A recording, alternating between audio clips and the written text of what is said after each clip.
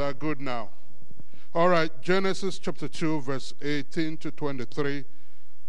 And the Lord God said, "It is not good that man should be alone. I will make him an helpmate for him." And out of the ground the Lord formed every beast of the field, every fowl of the air, and brought them unto Adam to see what he would call them. And whatsoever Adam called every living creature, that was the name thereof. And Adam gave names to all cattle, and to the fowl of the air, and to every beast of the field. But for Adam there was not found an help meet for him. And the Lord caused a deep sleep to fall upon Adam, and he slept. And he took one of his ribs and closed up the flesh instead thereof. And the rib which the Lord had taken from Adam made he a woman, and brought her unto the man. And Adam said, "This is now the bone of my bones, the flesh of my flesh, and she shall be called a woman, because she was taken out of man." May the Lord bless his word in Jesus' name. Amen. Amen. Why are you guys quiet? Is it cold? Or you guys? It's a little bit quiet. When it's too quiet like this, I get a little bit intimidated. Amen. All right. This morning, I'm not talking about marriage, just to like a disclaimer right now. I know every time this text is read, the first thing that comes to mind is talking about marriage. But this morning, I want to talk about something completely different, and also in relation to relationship.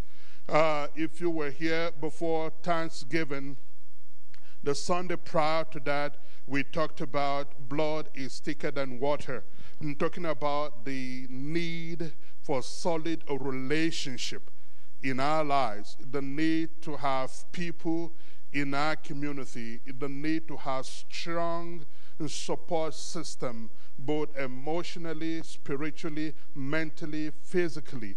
And we saw that when you value relationship, things go well and better for you.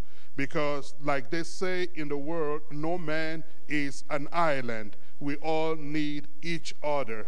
And the Sunday after that, we talked about, and when we began to talk about the bleeding heart, when a heart is hurting, and when a heart is hurting, without a strong support system and a strong community, that heart becomes broken, and it is difficult for that heart to find help and to find restoration.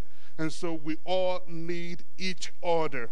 And as the word is getting darker and darker and darker, I want to tell you, child of God, never be deceived by the worldly concept that tells you you don't need anybody, I don't need anyone. That is a lie from the pit of hell. We need each other. We need community. We need one another.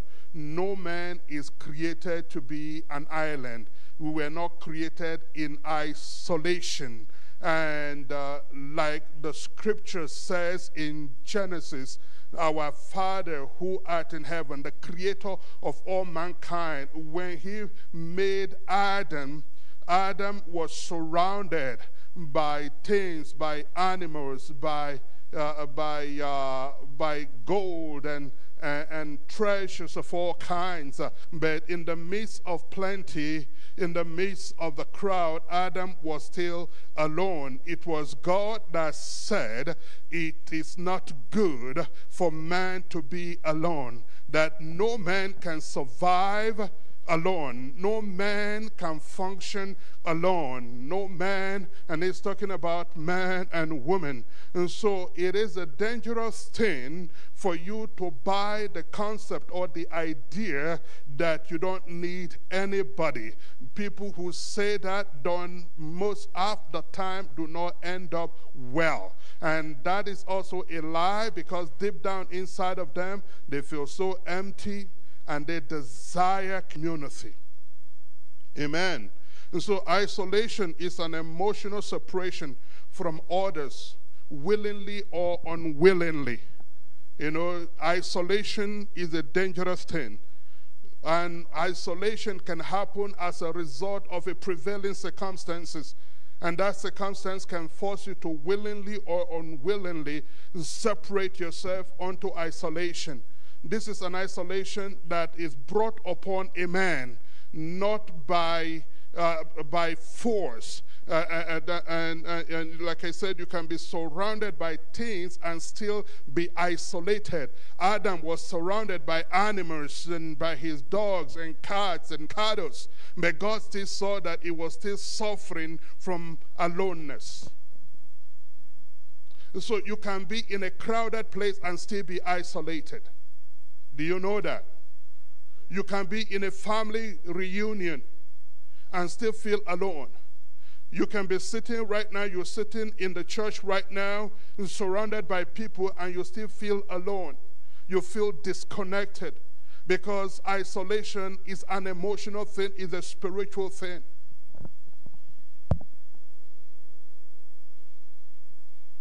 So the Bible says in Ecclesiastes chapter 4 verse 9, it says 2 are better than 1.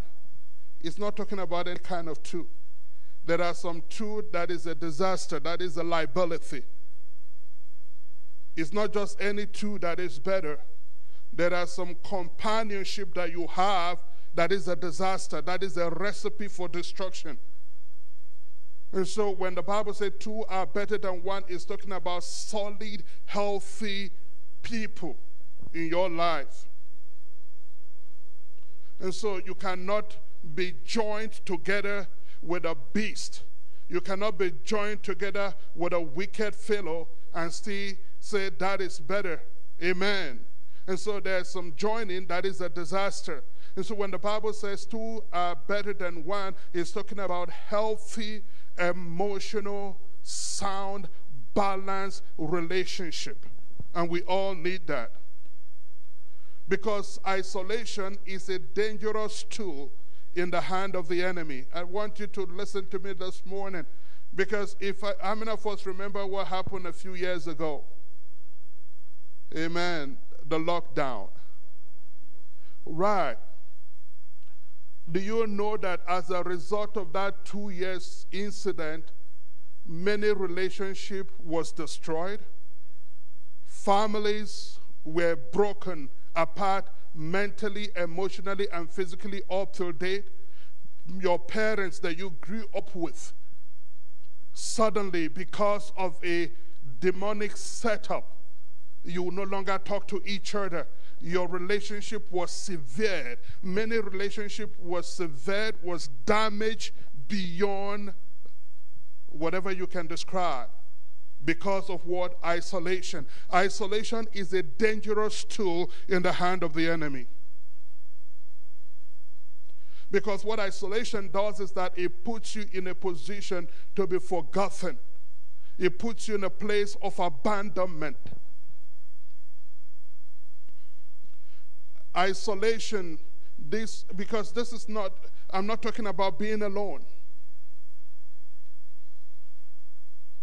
You can be alone and still not alone. Amen. Isolation is a dangerous, destructive weapon. Isolation leads to self-harm. Isolation will make you compromise your moral and spiritual integrity if you're not careful. Proverbs chapter 18, I'm just giving you a breakdown introduction this morning.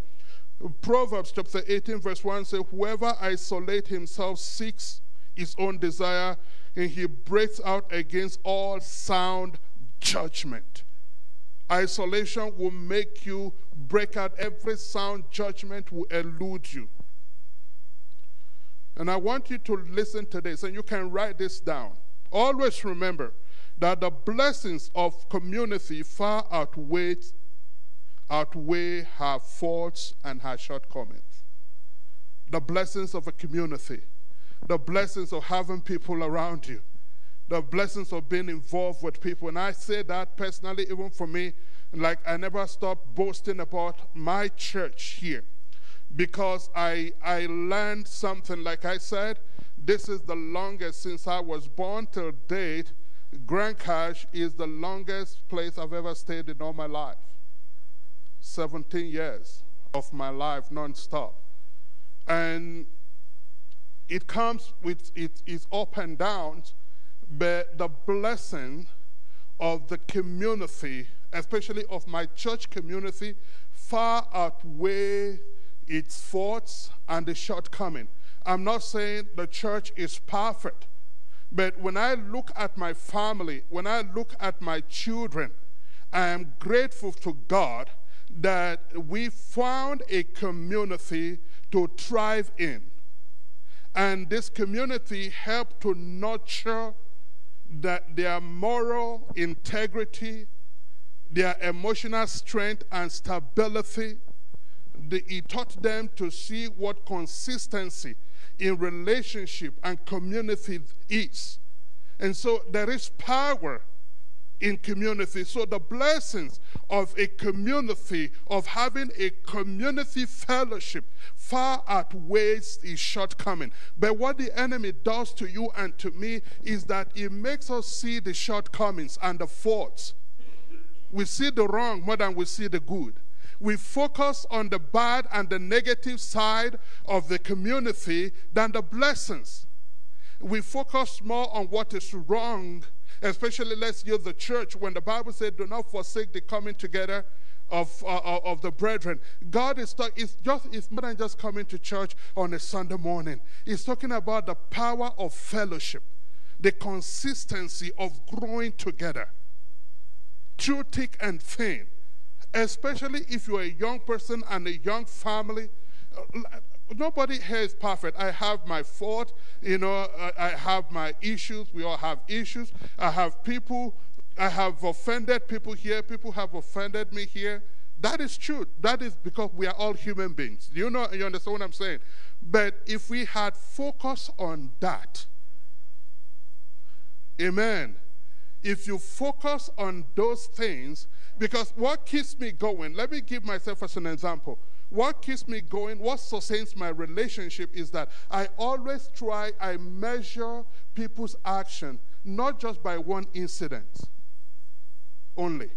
What a lot of us do is that you can be in a strong relationship with people for 5 years, 6 years, 7 years, and everything has been going well, and they will make one mistake, which is not their lifestyle, which is not something that they are used to, and just one little fault, one little mistake, one little shortcoming, and suddenly that 7 years, 5 months, 6 years, 3 years of fellowship is thrown down the gutter. You suddenly forget that, and you just focus on that little one mistake, and you are willing to throw away everything, the last 7 years, 2 years of strong fellowship, of unity, of love that you enjoyed together. I'm not talking about terrible people. I'm not talking about irreparable mistake. I'm not talking about obvious faults in people. I'm not talking about people who are not willing to change. I'm not talking about people who are not willing to take correction. Because if you are with people and their good action outweighs their bad action, focus on the good and build on that and nurture that and strengthen that, because it will do you good and it will do them good also. People learn from that. I'll give you one example, one quick story here with Courage, who is the older one, and he's grown now.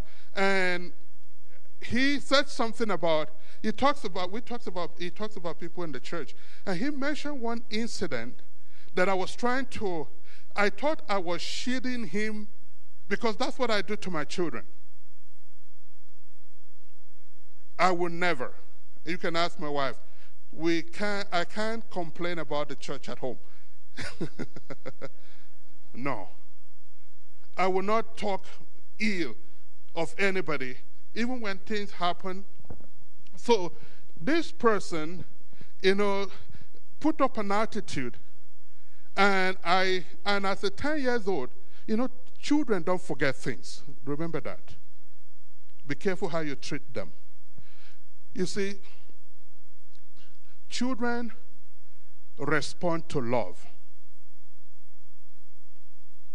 more than they respond to your instruction. Do you know that? And so when you love a child, they can pick it. And that's why they say bad teachers teach the subject, but good teachers love the children. Children will respond more to the teacher that love on them than the one who is a good teacher. Because love is a spiritual thing. And so anyway, I didn't know that he picked that. And so a few years ago, now he's an adult, and he began to tell me the story. And he said, oh, when this auntie did that, he used to think that in his heart, he used to think that she was a very mean auntie. You know, and he has that in his heart, right? But if that was encouraged, he said, but now that he's older, he could see where she was coming from. You see? You say, oh, now I understand her better. I understand what she was trying to do. But he said, when I was young, when she did that, I used to think that she was so mean. But what I'm trying to say is that if I had reacted alongside with him and said, oh, because of that little action, this place is not good for us anymore, and I take my kids and left, right? Now, I've robbed him of an opportunity of growing in grace. I robbed him of an opportunity of growing in community. Now, this is home. They look forward to church. They look forward to coming back home. It's like they wish they can be going to school from Grand Cash. Even at this age, they look forward to, they say, oh, they wish they can, oh, can they come home? Can they come this weekend? Who is in the church? Is this person in the church this Sunday? Did this person come? And they will ask questions about why? Because they grew up in a community. There is power in community. And so the blessings of your community far outweighs its faults. Don't let the enemy isolate you from the people that God has placed in your life. Because one, we are designed for fellowship. We are designed for fellowship. Don't let the enemy lie to you. We are designed for fellowship. And I can't emphasize this enough, because as the world is getting darker, the love of many is waxing cold. People are becoming lovers of themselves. Wickedness is multiplying. We need each other like never before. We need to stand together.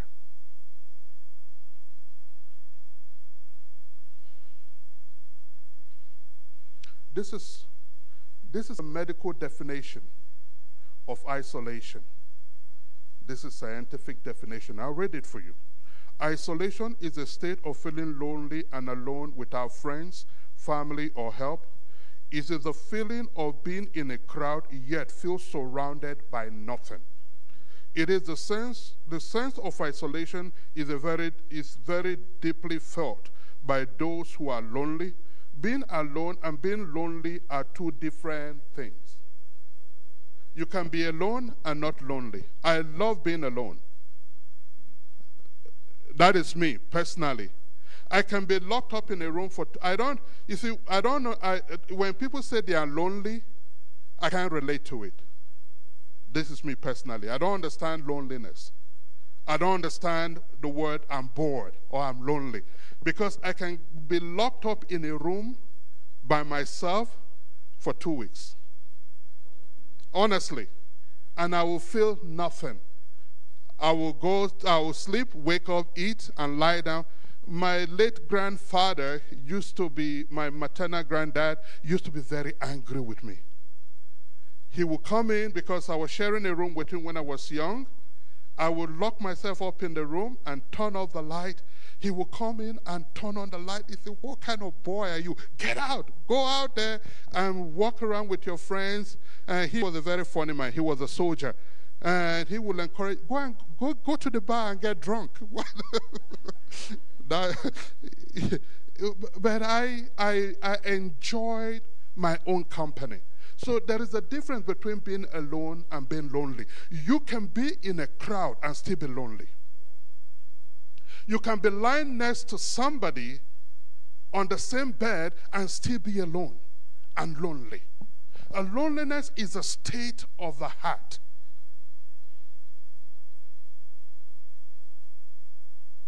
So isolation, therefore, is a state of mind, an emotion brought about by feeling of separation from other human beings. When you are separated, willingly or unwillingly, from people, nobody is designed to thrive on its own. Don't let the enemy lie to you.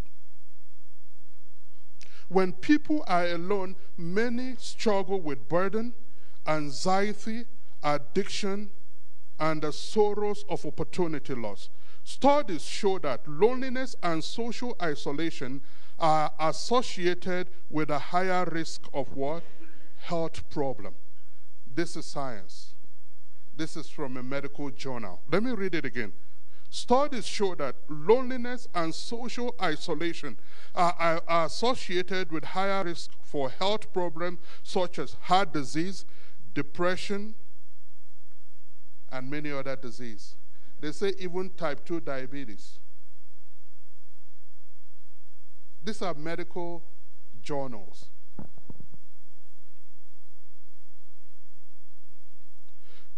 And it went further to say, if you are in a poor health, you may be more likely to be socially isolated or lonely. So, social isolation can causes decrease in vital. I don't know what that means, but this is what social isolation causes decrease in vital matter in brain region, critical for thinking. So isolation affects your thinking. And one other thing I was reading there over the weekend, and they said most of this memory loss and all this other disease also can be caused by isolation. These are medical facts. So when God says, from the beginning, the first thing God sought, the first equation, the problem God solved was the problem of isolation. It is not good for man to be alone. So how come you and I can say, I don't need anybody?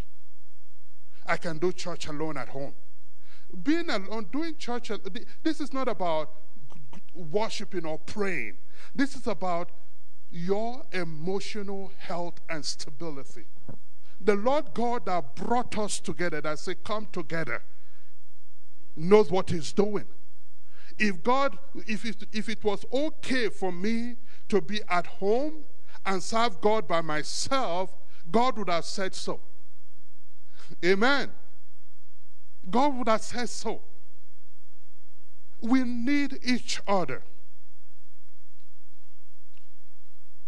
Listen to Ecclesiastes chapter 4, verse 10 to 12.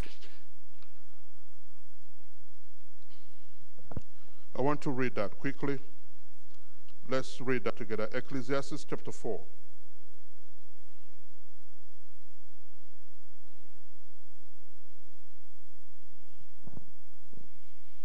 I read from verse 9. Two are better than one because they have what? Reward for their toil. For if they fall, one will lift up his fellow. We need each other. Let me read verse 10. For if they fall, one will lift up his fellow. But woe to him who is what? Alone. Woe to him who what? Who is alone when he falls and has not another to lift him up again. Woe to the one who is alone when he falls, when he's in trouble, when he needs help, when he needs encouragement, when he needs support system.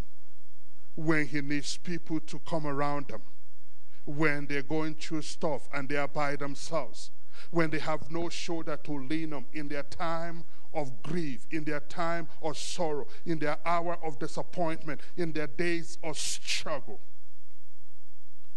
Going through life by yourself, going through the pain of divorce alone, going through the pain of dealing with that troubled child all by yourself, going through the pain of that sickness and that terminal disease by yourself, going through the crisis and the issue of life alone. The Bible says, woe is the man, woman who falls and has nobody around them to lift them up.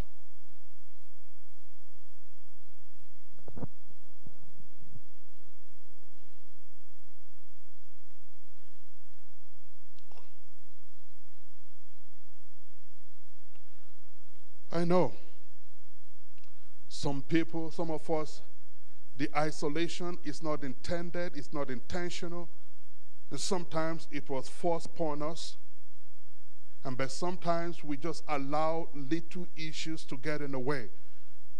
Some of the reasons that people quickly, let me show you some of the things that the enemy uses to isolate us, and we're going to pray, and I just want you to take note of that and check yourself. You know, are you going through? Why did you cut off from this person? I'm not talking about people who are mean, people who are, do you understand what I'm talking about? Amen. There are bad people.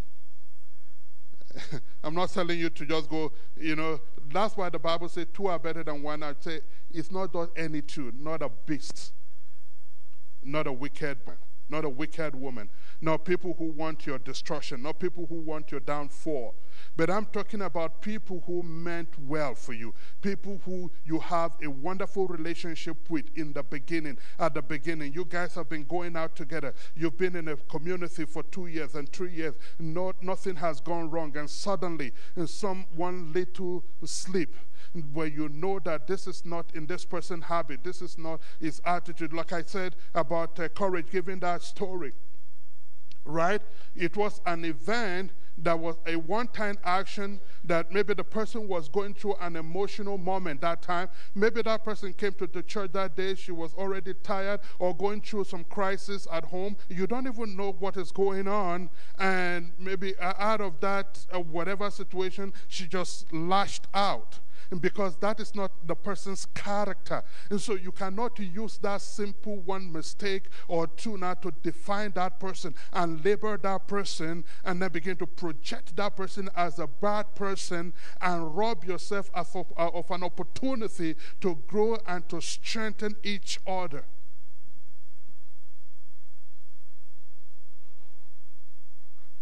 Right? Rejection by friends and family. Rejection, you can come into this church this morning and you can say hello to somebody and that person actually was not paying attention. And if you're suffering from the spirit of rejection, you may begin to feel rejected and say, how can I say hello to them and they ignored me? And I don't want to have anything to do with those people. They are not friendly, they are not kind. But that could be just an isolated incident. Amen. And so if you're dealing with low self-esteem and the spirit of rejection is hanging around you, every action, people's action will project that same thing into your spirit, man, and the enemy will keep using that to isolate you from people. And you feel that nobody wants me, nobody likes me. And that is a life in the pit of hell. And people who are afraid of fear of intimacy will make you isolate yourself because of your past experience. The other thing also that can make people feel isolate themselves, I'm talking about this self-isolation that is destructive. Guilt and shame. Guilt and shame based on what you have done, based on the past, based on some terrible things that has happened to your life, maybe the kind of life you lived. Amen. Have you ever come to a place You know, a lot of people say, oh, they're judged. And I always tell them, I say, nobody judge you. It is your conscience that judge you most of the time. Amen. Have you ever sat down with people without even saying anything? They say, you're judging me. You don't even have to say a word. And they say, oh, why are you judging me? No, nobody is judging you. It's your conscience. You need to deal with that, the root of the shame and the guilt that you feel. And then you realize that nobody actually cares. And so guilt and shame can lead people to isolate themselves from community. Because you feel that everybody knows your story. They're looking at me because I was a drunk yesterday. Oh, I was a prostitute. I was a drug addict. I was involved in so and so. But God has redeemed me. And you can meet one or two callous people that may try to remind you of your past. But you always need to know that if any man be in Christ, behold, is a new creation. You may have done what they say you did. You are not the same person. You need to allow the blood of Christ Jesus to effectively have its way in your heart and in your life.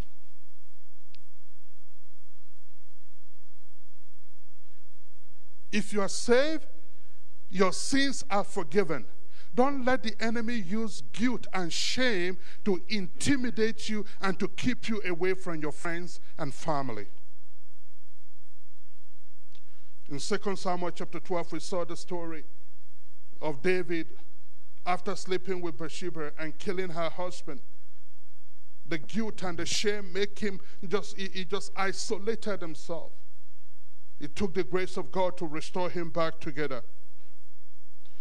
Fear also can make people isolate themselves.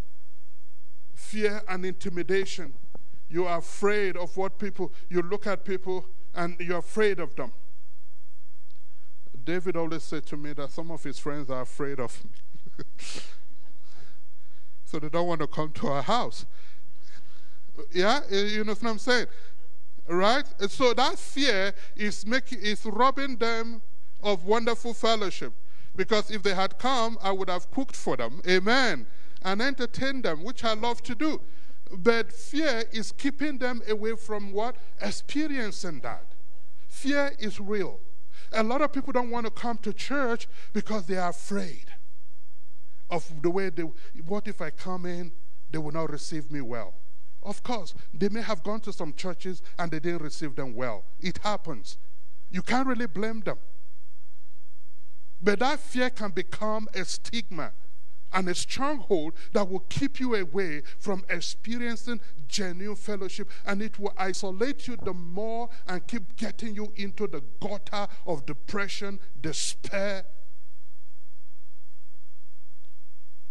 And fear also comes with what? Low self-esteem and insecurity. Low self-esteem. I'm not good enough. I can't fit him. A lot of what I have people once in this town, I have met one or two people that have asked me, can I come to your church?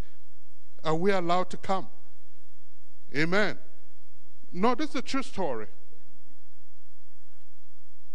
I've met somebody who came to me once, a young lady, and said, a teenager. He said, oh, am I allowed to come to your church? I felt so grieved in my spirit. And that is how the devil keeps people away. Because it creates a wrong perception of what the church is. And as you as a church of Christ, because the church is not this building, the church is you and me. So when you are out there in the community, project the church as a loving, welcoming, kind, caring, compassionate home. Let people know that this is a family that they should come and be a part of. And this is the focus of Cornerstone Mountain Assembly. If you are home listening to me, our mission is to create an environment, a contagious environment filled with the love of God, because we know that people are really lonely. People are really isolated. People are really going through a lot emotionally. And God has raised us in this community to create an atmosphere of a contagious love and joy. We are not perfect. We may not do it well. And this is why I tell people, when somebody does something that you don't understand, I may say things that you don't understand, I may act in a way that may not go down well with you at the moment, don't go home with it. Confront me. John, why did you have to say that? Why did you act that way? And I can say, oh, did I do that? And then I have room to say, I'm sorry. But many of us, we are so afraid, we are so insecure in our heart that when people offend us, we don't confront them in love. We are too afraid. So we carry it in our heart, and it becomes a stronghold that leads to bitterness and unforgiveness, and then thereby isolating us completely. And it robs us of the benefit of what it means to have a family. I can't trade this family for anything. Amen. This is me personally, not just because I'm a pastor. The benefit of this fellowship far outweighs the negative, the shortcoming of everyone. Amen. A lot of people, some people get, like Cheryl, she gets on my other side a lot. Amen. That's the truth. Amen. But the good far outweighs the bad. And for me, if you do anything to me, why you can't see me quarrel with people is because if I can endure it for 2 hours and go to sleep, it's not as bad anymore. When I wake up, it's done. Because I look at the greater good.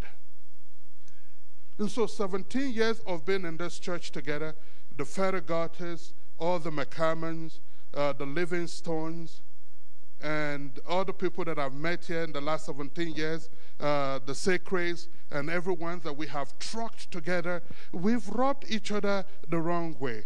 Amen. And my young teddy bear now, he's joined the crew. Amen. You know, and all of us, every one of us, we are going together. We will offend each other. We will hurt each other. As long as it's not intentional, let us deal with it. Let us embrace each other.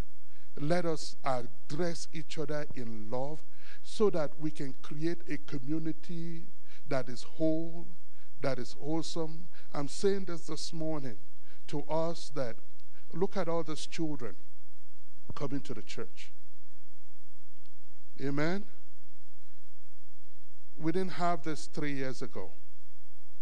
4 years ago, this was not there. We prayed for it.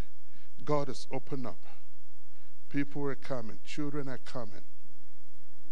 When I think about the benefit and the joy of raising my children under this building, I want many families. I want every family to have that same grace, that same opportunity. I want to be a part of the stories. When my children tell me their stories of people that influences their life, and oh, how Mrs. Ferragotti taught her this, oh, how Grandpa McCammon said this, how Grandpa Sacred said this, how this person did this, how this person said this, you know, my heart leaped for joy. And then I realized that I am not the only one that has sown into their life. Where I missed it, God has raised people around them to correct them and to nurture them. Where my weakness is, they find strength in somebody else. And they say, oh, Dad can't fix a vehicle, but Grandpa Sacred knows how to fix vehicle. And this person knows that, so that he knows that it's a man's thing. You know what I mean? And you go to this person and you go, oh, Dad is the one cooking. Okay, Brian also knows how to cook. So cooking is not just a dad's thing, it's a man's thing. And they learn from every one of us.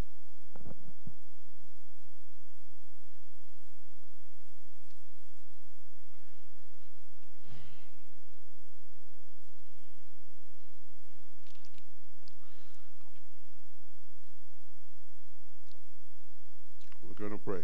I'll stop here. I want you to just bow your head in prayer.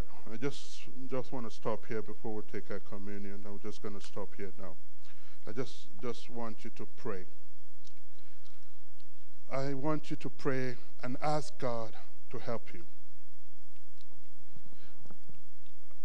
I know some of us, you're here this morning or you're home listening to me. Maybe you have been betrayed, you've been let down. Maybe some strange things happen. Some of us have isolated ourselves from God because of tragedy. You prayed and it didn't happen. Especially when death occurred suddenly. Especially when disappointment comes, either from man or sometimes in your relationship with God. You expected God to do this and didn't happen. And that has caused you to isolate yourself completely and say there is no need. And maybe somebody did something to you that really hurts you. And God is asking me to tell you, pray this morning, ask the Holy Spirit and to help you to forgive. Maybe there's tragedy. Maybe you were disappointed or betrayed. Don't let the spirit of isolation continue to terminate and torment you. Isolation is a silent killer. Ask God to give you the strength. Maybe it's your loved ones at home. And this is not just talking about church. I'm talking about your family. Maybe there's a friend. Maybe somebody here listening to me.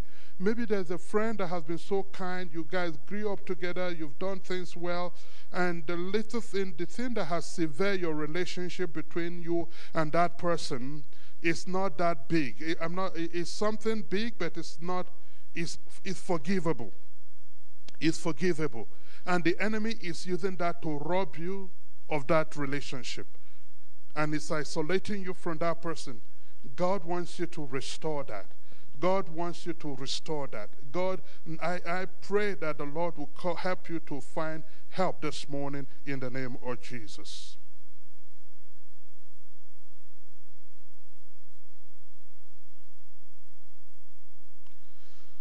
Father, we give you praise. Father, we exalt your name. Father, we exalt your name. Thank you, eternal rock of ages. In Jesus' mighty name. Amen. Can the ushers that helped this morning come again, please? This is what we're going to do. Can come. This is what you're going to help me do. Look at me. We're going to take a communion. In 1 Kings chapter 19, just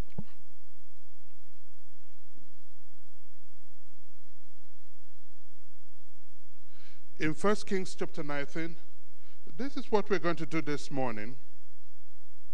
The person sitting next to you, I know because of all the hygiene and things like that, the ushers will stand. This is how we're going to do it, and we're going to take it together. The ushers will stand at the end. They will pass the plate to you. You will pass the plate to the person next to you, and they will pick it. Do you understand how? Because I would have said serve them, but because of all this health issue and other people's worry. But just pass, when they pass, they will stand at the end. You will pass it over and let the person, you hold the plate for the person next to you. They will take the communion, but the cup, the bread, but the cup, you will pick it and give it to the next person. Do you understand what I'm saying? Does that make sense? So let's serve each other. And when you get home today, I want to challenge you. Go around now so that we can do it quickly. So take, like Esther in the front there, take that and give it to somebody else, and that person will take and give you theirs. And that's the way it's done. When you get home today, I want you to call that person you've not called in a long time. Honestly. I want you to call them. Send them a message. You know the person I'm talking about. Amen. That one person that robbed you the wrong way. that one cousin of yours, that brother of yours, that friend of yours, they've not done you unpardonable sin, but they rub you the wrong way. You just can't stand them, and for a good reason. I want you to call them. By doing that, you are breaking something. I'm not saying restore relationship with them, but I want you to reach out to one of the most difficult person in your life this week.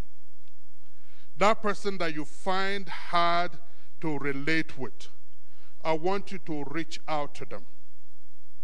I'm not saying call them to sit down to have coffee and just say, oh, I just called to see how you are doing. And they say, fine, you can just drop the phone after that. And see how I can tell you the healing that is going to come to you. Amen. Am I saying the right thing this morning?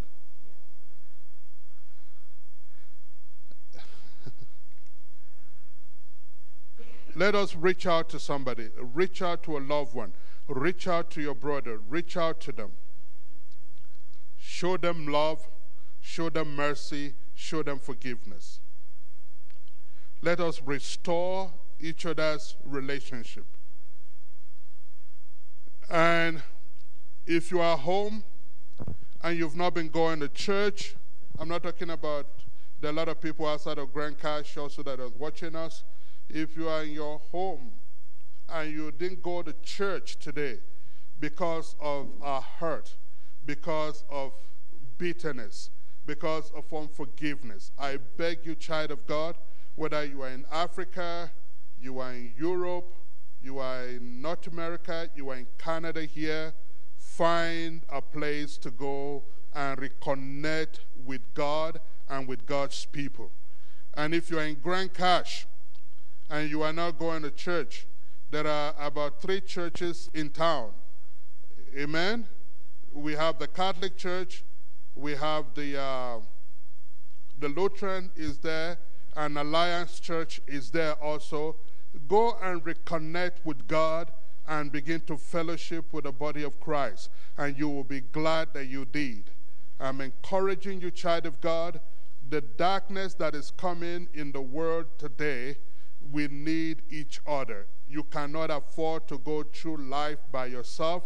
You can't raise your children. You cannot depend on the government to help raise your children. If you're a parent, I want to encourage you, plug into a church for the sake of your children, and so that they can find help and find emotional and spiritual stability. This is the charge to every one of us. Amen.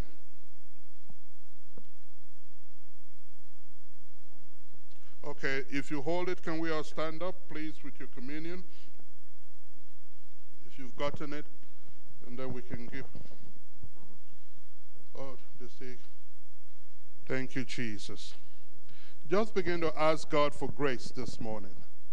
Begin to speak into your life. Begin to pray that the voice of the blood will begin to speak mercy. The Bible says we overcome by the blood of the Lamb, and the blood of Jesus speaks better things than the blood of Abel. Just ask God for healing in your heart. Somebody needs God to cleanse their heart from bitterness and unforgiveness this morning. Ask God. I know that it's not easy, and I hear you. I hear you. The Holy Spirit said to tell you, I hear you. Thank you, sir. I hear you. I give you. Thank you. Thank you, sir.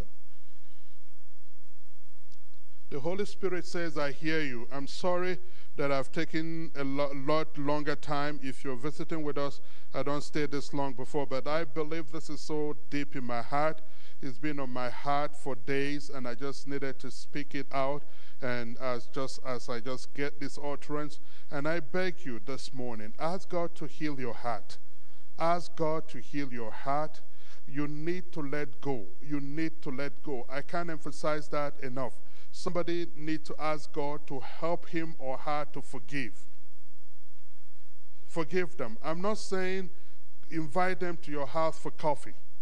I'm not saying go on vacation together again with them. But I'm just saying release them from your heart.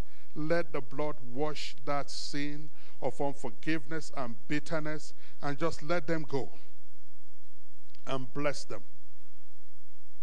We receive, Lord, this night and this afternoon. Father, we sanctify that which is in our hand. We cover it with the blood of Jesus. Lord, even as it was in the beginning, so shall it be. The broken body breaks the yoke. This afternoon, as we break this bread, may the yoke of unforgiveness, bitterness, isolation, depression be broken off our neck in the mighty name of Jesus. The body of Christ broken for you. Eat.